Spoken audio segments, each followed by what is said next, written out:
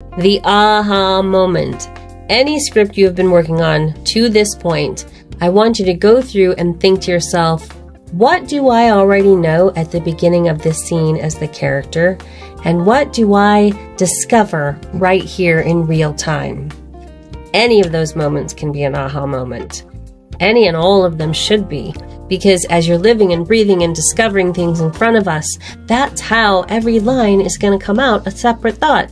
Just like I did right now as I'm talking to you. I have no idea what I'm going to say next right now because this portion is not scripted at all.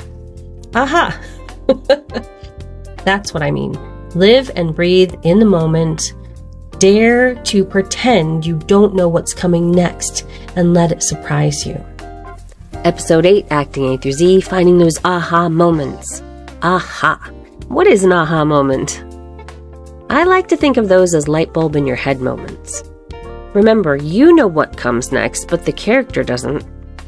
Really live in the moment of every line and decide what to say next right before our eyes. How magic that will be when we, the audience, get to experience your aha with you.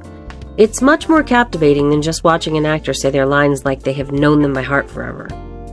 When investigating your character's inner life through your dialogue, literally look for a few of those places where your character might find that new thought right then and there. I actually write aha on my script. It's a reminder to slow down, take in the reality, and allow your mind to shift thoughts. Aha moments can also help you understand your character better. As an actor, delivering a convincing performance requires a deep understanding of your character, their motivations, and the story they are a part of. This is one of the many ways you can achieve that deeper understanding. These are moments of insight or realization that can add depth and nuance to a character's inner life, and add to our experience as the audience as we get to enjoy you living the role. Notice I didn't say your performance of the role. Live it. Breathe life into it. By looking for those moments where your character's thought process shifts, you, as the character, can actually train yourself to take those shifts. Don't just barrel through the lines as if you know them by heart. You, the actor, certainly know your lines by heart, but this is the first time your character has ever said these words. For example, let's say an actor is playing the role of a mother who has just lost her child. While reading the script, the actor might have an aha moment where they realize that the character is not just grieving for her child, but also their hopes and dreams that they had for their future. This insight can inform the actor's delivery of their lines, allowing them to convey a deeper sense of loss and despair. Perhaps that thought pops into their head, spurred by picking up a child's favorite toy or article of clothing in the scene. Similarly, an aha moment could come from a discussion with the director or fellow actors about the character's motivations and backstory. By delving deeper into the character's history and understanding their past experiences, an actor can gain a better understanding of why their character behaves the way they do, and how to effectively portray them on stage or screen.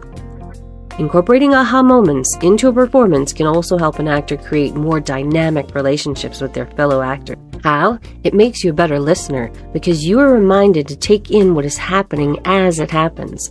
In doing so, you'll find the shifts in the scene as they were left for you by the writer. More on punctuation in a future video, but the punctuation is a big clue. Follow the punctuation as written. You will likely find many of those light bulb moments left for you by the author happen at the punctuation. In closing, of course, incorporating aha moments into performance requires careful preparation and practice. However, the effort put into the process can pay off in a more compelling and nuanced portrayal of the character. Don't forget to hit the notifications bell, because I'm seriously going to do an entire episode just breaking down what each of the techniques believes. And then you can decide for yourself what works for you. That's what I did. Like, subscribe, hit the notifications bell. Don't forget you can coach with me on Zoom, all that good stuff.